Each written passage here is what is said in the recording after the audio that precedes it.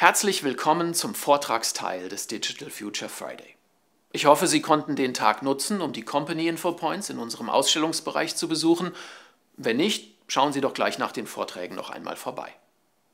Die auf den Ständen angebotenen Inhalte stehen Ihnen zwar noch bis zum 8. November zur Verfügung, aber Live-Chats mit den Vertretern der ausstellenden Unternehmen sind nur heute am Digital Future Friday bis 17 Uhr möglich.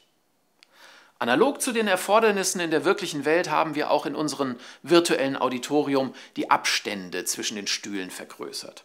Masken müssen allerdings nicht getragen werden, auch nicht von Ihnen, wenn Sie mit unseren Rednern sprechen möchten. Das können Sie im Anschluss an jeden Vortrag ganz einfach über Ihre Tastatur tun. Gegen Ende eines Vortrages wird sich auf Ihrem Bildschirm ein Chat öffnen, in welchem Ihnen die Rednerin oder der Redner für einige Minuten Rede und Antwort steht, bevor wir zum nächsten Vortrag kommen. Nun aber zum ersten Beitrag, zu dem wir gleich zwei hochkompetente und international renommierte Redner begrüßen dürfen. Dave Fabry und Archelle Georgiou werden gemeinsam zum Thema Artificial Intelligence, also künstliche Intelligenz, vortragen. Die beiden in unserer Branche vorzustellen, ist ein wenig wie Eulen nach Athen zu tragen. Daher nur einige sehr kurze Daten. Dr. Archelle Georgiou ist Chief Health Officer für Starkey Hearing Technologies. Sie ist verantwortlich für Starkeys Initiative zur Verbesserung des Wohlbefindens und der Lebensqualität von Nutzern von Hörsystemen. Archelle ist eine Medizinerin, die nicht nur seit vielen Jahren sehr profiliert in Medizin, Forschung und Industrie, sondern auch in der Öffentlichkeit wirkt. So hat sie unter anderem eine eigene wöchentliche Fernsehsendung, in der sie Menschen hilft, aufgeklärte Gesundheitsentscheidungen zu treffen. Dr. Dave Fabry ist ebenfalls bei Starkey Hearing Technologies als Chief Innovation Officer verantwortlich für die Innovationen innerhalb der klinischen Audiologie. Dave ist ein Audiologe, der seit vielen Jahren erfolgreich in den verschiedensten Kontexten wirkt, ob in der Medizin, der Forschung oder der Industrie. Als ehemaliger Präsident der American Academy of Audiology und Mitglied ihres Verwaltungsrates ist Dave einer der profiliertesten Audiologen der Vereinigten Staaten. Wir freuen uns also, Archelle und ihn zu begrüßen, und wir sind gespannt auf Ihre Erläuterungen, wie man künstliche Intelligenz für patientenzentrierte Hörversorgung nutzbar macht. Der Titel: Putting the AI in Patient-Centered Hearing Healthcare. Hello, I'm Dr. Archelle Georgiou, Starkey's Chief Health Officer. Dr. Dave Fabry, our Chief Innovation Officer, and I are going to talk about the current trends in healthcare, hearing healthcare. I'm going to talk about the clinical trends, and he's going to focus on the technology trends that address those opportunities. So trend number one is that COVID-19 is exacerbating the impact of hearing impairment. We know that individuals with hearing impairment have communication challenges, but add to that what we're facing with masks, with social distancing, and with the sound distortion that occurs with the endless Zoom meetings, and that situation becomes even worse. But not only is it difficult to communicate with friends and colleagues, family members, and loved ones during this time, but it's also difficult to communicate with doctors, nurses, and care providers to help coordinate and manage and actively participate in the care plan for the many conditions and comorbidities that are associated with hearing loss. How do you advocate for yourself when you're contemplating major surgery or thinking about taking a medication that could have significant side effects? How do you engage as an active participant in your healthcare when you can't hear? Maybe a small silver lining with COVID-19 is that individuals with mild hearing loss who tried to ignore their hearing impairment before are no longer able to ignore this disability and are starting to go down the path of this journey in order to address it. Trend number two, loneliness is finally being recognized and prioritized as a public health issue. From New Zealand and Australia to Europe to the United States, loneliness is a global health crisis, and this is even before COVID-19. It affects 1 in 5 individuals with hearing loss and 35% of individuals over the age of 35. Let me be clear that loneliness is not just about solitude, which many of us appreciate. Loneliness is a perception of being alone. Loneliness is a perception of not having anyone to turn to. And loneliness is toxic. Why? Because as humans, we are meant to be with other people. And when we aren't, it is a threat to our survival. So loneliness triggers a fight or flight reaction, a flood of cortisol to the human body that can have devastating long-term effects. Long-term effects that, when sustained, can create risks for depression, stroke, heart disease, diabetes, cancer, and maybe one of the most devastating, which is dementia. And a slight bit of optimism on loneliness. Hearing loss is one of the only reversible root causes and risk factors for loneliness. And trend number 3, research linking hearing loss and dementia is strengthening. For some time, for several years, we've heard that there is a strong correlation between hearing impairment and dementia. And there is a dose-response relationship. The more hearing loss, the higher the risk of dementia. So much so that even with mild hearing loss, the risk of dementia doubles. The amount of research is becoming so profound that the Lancet Commission on Dementia 2020 recently published a report showing the 12 modifiable risk factors for dementia that contribute to about 40% of this condition. Not only is hearing loss on the list of 12 modifiable risk factors, it is the largest contributor to the modifiable risk factors that exists. So what does it mean to be a modifiable risk factor? Especially when talking to patients, it's important to bring this to life to them. So I think that this study from JAMA Otolaryngology in 2018 really tells a very important story. Let me set up the slide so that you understand it. On the slide, the dark line on the top is the average memory score of individuals without hearing loss at all. Any scores that occur below that line would indicate a memory deficit. In this study, there were 2 groups of patients. They all had the same degree of hearing loss, but one group wore hearing aids and the other group did not wear hearing aids. So let's take a look at the memory deficits of individuals that did not wear hearing aids. You can see some deficit in the group with mild hearing loss, a much greater deficit in those with moderate to severe hearing loss. Now let's take a look at the group of individuals, same degree of hearing loss, but who wore hearing aids. The degree of memory deficit in the group of individuals wearing hearing aids is insignificant and really not extremely different than the individuals with completely normal hearing. There is a wealth of data, a wealth of knowledge that shows the profound impact that treating hearing loss can have not only on quality of life, but on quality of health.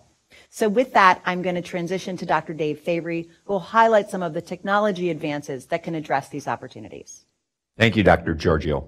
I want to now transition from the bigger, larger issue of the problem to the way that hearing aid technology has been transitioning in recent years from a single-purpose device designed to treat a single condition, hearing loss, to this larger issue where the interdependencies to other important health conditions, as Archelle just discussed, are being addressed by technology. Not only are hearing aids capable of connecting directly to smartphones, but now through the use of embedded sensors, machine learning, and artificial intelligence, we're seeing hearing aid devices challenge conventional wisdoms related to what a hearing loss is as in isolation and what modern hearing aids can do. And looking at that healthable strategy and then also the way that they're connecting to the cloud and really the World Wide Web is providing exciting ways to combat those issues of loneliness, to address that issue of the link between hearing loss and cognitive decline, and really focus on the ways that we can use machine learning, artificial intelligence, to connect hearing to the larger ecosystem, if you will, of overall health and wellness, and really provide this gateway, if you will, into first and foremost ensuring that people who wear hearing aids can hear better and live better, but then also provide that connection to physical activity and social engagement, and also provide them with a way to stay mentally sharp and focused and involve family members, professional caregivers in their rehabilitation as they're wearing hearing aids. So one of the things that Archelle mentioned is that COVID-19 has changed the way that we address issues, and what we've had to do, and the speed of innovation has had to accelerate, because now many of us, even with normal hearing, are finding that communicating with other individuals who are wearing face masks is difficult. The combination of social distancing, the use of face masks, background noise, and even the loss of visual cues necessary for lip reading are complicating communication. And it's a perfect opportunity for us to bring in machine learning and artificial intelligence as a solution for those challenges, those communication challenges presented by the combination of different face masks. So I want to go through and just articulate a couple ways that we've measured in our laboratories these challenges. First, the impact of social distancing. What we've looked at is, in the U.S., the traditional distance between talkers and listeners are approximately 1 meter. And if we move that to now 2 meters distance, what we see is the reduction in the long-term average speech levels, which are shown in this graphic, declined by about 6 dB, maybe even a little bit more in the high frequencies. So right off the bat, we're seeing the attenuation of speech by about 6 decibels. Then the second issue is that all face masks are not created the same. We've tested many of the popular medical grade masks, the N95 masks that you hear about, as well as the fabric masks and the increasingly popular ones that include either clear plastic for the entire mask or a plastic region that allows lip reading cues to be preserved while individuals are wearing face masks. And what we've seen, and what is shown in this graphic here, is that while all reduce speech in the high frequencies, to varying degrees, they have impact on the amount of reduction that occurs. And even if you look, interestingly, at the clear plastic panel, which is shown in the key on the lower right-hand side, it actually creates a resonance that enhances speech in some of the mid-frequencies, but then pays the price, like resonances do, in the high frequencies, declining by 8 decibels. So all face masks are not the same. And any mask mode program that might be used that is a consistent offset would be challenged by the fact that, depending on the type of mask that is used in combination with that social distancing, we'll see varying degrees of reduction that will not be optimized by a single offset. So it seems like an ideal opportunity to use artificial intelligence to focus relentlessly on assessing a listening environment to ensure audibility, which doesn't guarantee intelligibility, but audibility is necessary, not sufficient for intelligibility. AI can be used to analyze an environment, take an acoustic snapshot, and independent of whether a person is socially distanced, by the degree to which they're socially distanced, whether they're wearing a mask, what type of mask, and also the presence of noise, if it is relentlessly focused on providing only those signal processing features appropriate to that specific environment, it can optimize, to the degree that is possible, audibility. And so I want to play for you 3 audio demonstrations, brief audio demonstrations, in the next 3 slides. What you'll hear first is a condition that is a challenging speech and noise task. You'll hear the rainbow passage, commonly used because it represents most of the different phonetic symbols necessary for understanding English. And what you'll hear is a female talker in the presence of noise when no mask is worn. The white light has many beautiful colors. You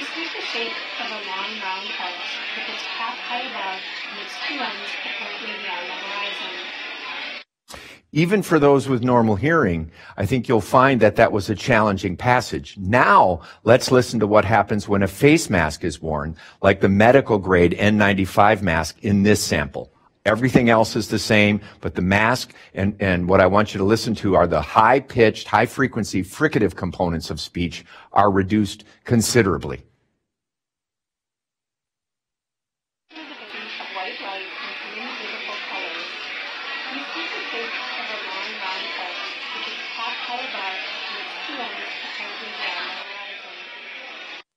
Now, the final condition, we applied artificial intelligence to increase and identify the presence of speech in noise and compensate for the presence of the mask that is in place. What I want you to listen for are whether those high-frequency fricative components of speech are more audible than in the previous example. A rainbow is a division of white light into many beautiful colors. These take the shape of a long round arch with its cap high above and its two ends apparently beyond the horizon. Even though that remains a challenging speech in noise task, I hope that through your speakers or your headphones you could hear clearly that using AI to draw out that speech in that final condition was an improvement over the previous two conditions. I would argue that in terms of audibility, it was actually easier to understand than the first condition when no mask was worn.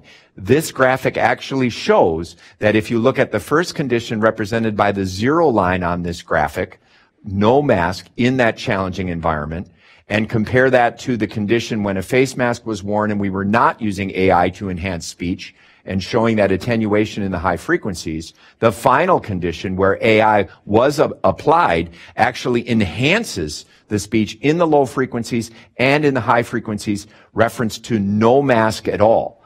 While AI can't currently be used to detect and optimize for the loss of those lip reading cues, a little bit of improvement in audibility can at least provide a good running chance that the understandability will be easier when that artificial intelligence is applied to optimize speech audibility.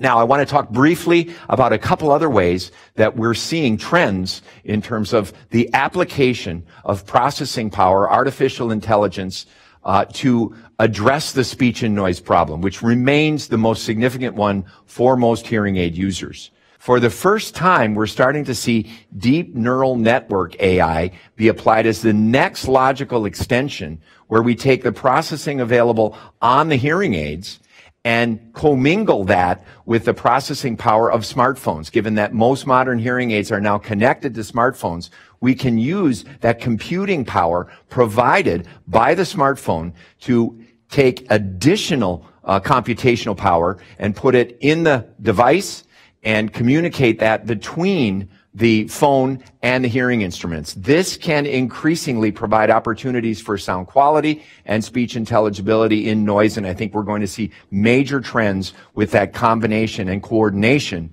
between the hearing aid as a standalone device and the smartphone. The last thing, as Archelle mentioned, is the engagement between the hearing aid user, their family members, and professional caregivers. And we're beginning to see the application of companion apps that, with permission of the hearing aid user, can allow family members to motivate their hearing aid users to be more physically active, to be more socially engaged, and to really help them on this pathway, this gateway to health and wellness that hearing aids now provide. So, in summary, as Archelle began, the research is strengthening on the link between hearing loss and dementia. We're finally recognizing that loneliness is a significant societal and health issue. And then COVID-19 has presented opportunities as well as challenges for accelerating the innovation provided by hearing aids to engage with the hearing aid user and enable them to communicate better during this pandemic.